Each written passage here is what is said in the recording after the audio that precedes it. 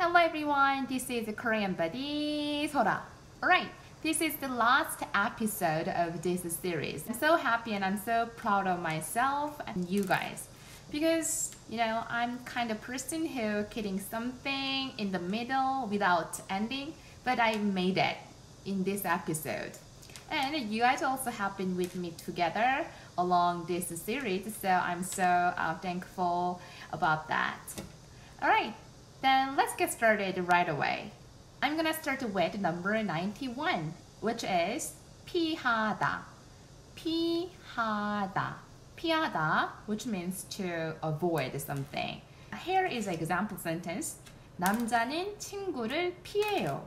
남자는 친구를 피해요. Here, 남자, man, 는 is again subject particle, and 친구 is just a friend.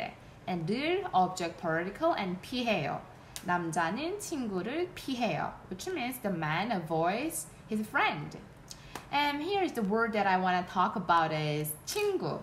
친구 is just a friend, but when you put 남자친구 or 여자친구, when you use these words, it means not just a friend. It is kind of the people your relationship. Like a 남자친구 is your boyfriend and 여자친구 is your girlfriend. So 남자친구, 여자친구, 친구. Alright, and let's move on to the number 92, which is 화나다. 화나다, 화나다, 화나다, which means to be angry, angry. So here is the example sentence. 저는 그때 화났어요. 저는 그때 화났어요. Here, 저는 again, I in a polite way, and 그때 is at the time, in the past. And 화났어요 is a past tense of 화나다. So I was angry at the time. 저는 그때 화났어요. Yeah, you can use like that. Right, and number 93 is 확인하다. 확인하다. 확인하다.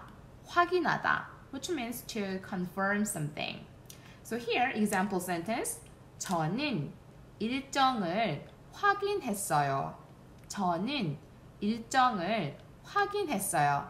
Here, 저는 is I and 일정 is a schedule. Well, in Korea, we use also schedule, 일정 schedule, we use both of them. But here I use just 일정. 저는 일정을, 을 is object particle, and 확인했어요.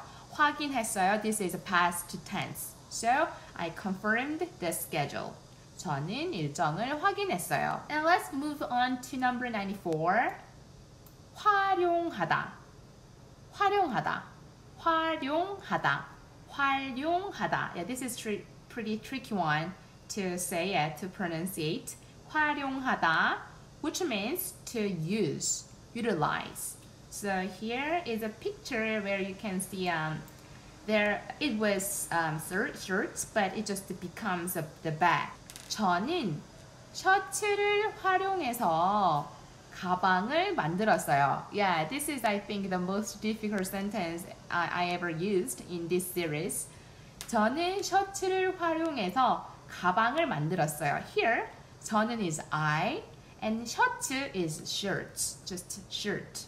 And 셔츠를 is object particle and 활용해서 means using. So 활용해서 가방을, 가방 is object particle. 가방 is bag. And 을 is also object particle. 만들었어요. Made it. 만들었어요 is the past form of 만들다, which is make. So 저는 셔츠를 활용해서 가방을 만들었어요 means I made a bag using a shirt. Number 95 is 해결하다. 해결하다. 해결하다, which means to solve something, like a problem. Here, example sentence. 저는 그 문제를 해결했어요. 저는 그 문제를 해결했어요. Here, 저는 is I and 는 is topic particle and 그 문제를 is 그 is the and 문제 is a problem. And it can be a situation. It can be like you guys were in a trouble, or it can be just math problem, whatever, just a problem. So can be 문제. 그 문제를 해결했어요. 해결했어요 means solved. This is the past tense. This is conjugated to be past tense from 해결하다. So 저는 그 문제를 해결했어요 means I solved the problem. And do you guys remember the verb 풀다? This is also has meaning of solve something. So actually 해결하다 and 풀다, they are synonyms. So you guys can say also like 저는 그 문제를 풀었어요. 저는 그 문제를 풀었어요. Totally fine. 향하다,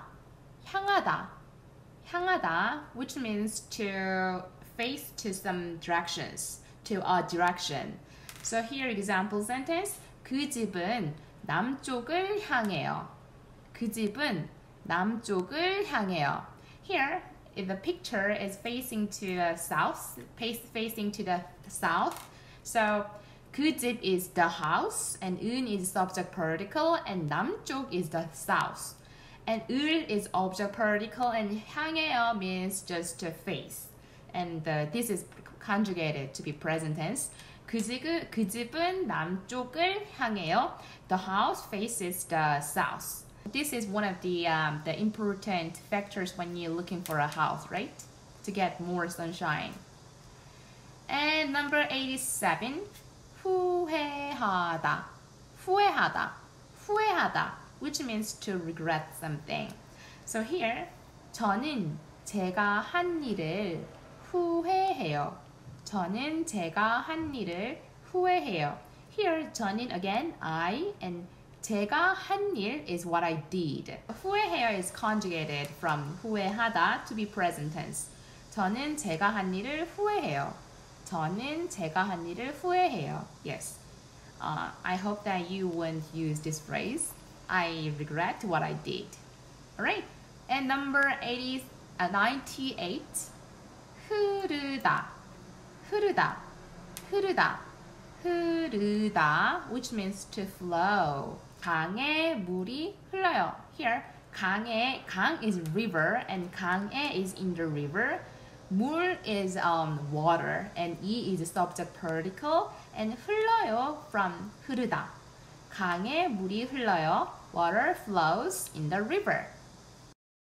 And number 99, which is 흔들다, which means to shake. So here is a picture where you can see a woman is shaking her head, right? So example sentence, 여자는 머리를 흔들어요. So 여자 is woman, and 는 is topic particle. 머리 is head, and 를 is object particle, and 흔들어요 comes from 흔들다. This is also conjugated to be present tense. So 여자는 머리를 흔들어요 means the woman shakes her head. Okay, and this is the last word of this series, which is 흘리다, which means to shed. So here, example sentence, 그는 땀을 흘려요. Here, 그 is he, and 는 is topic particle, and 땀 is sweat. And 을, object particle, 흘려요 comes from 흘리다. So whole sentence means, this sentence means, he sheds sweat. 그는 땀을 흘려요. Alright, here is your homework, and your homework is, as we always do, you just make your own sentences using today's vocabularies. Then please write them down, and I'm gonna check them out later. I feel so achieved to finish this series finally, and I really hope that this video series have been helpful to you when you were just studying Korean vocabularies. Alright, and this is for today, and I'm going to see you next time. 그동안 시청해주셔서 감사합니다. Bye bye. 안녕.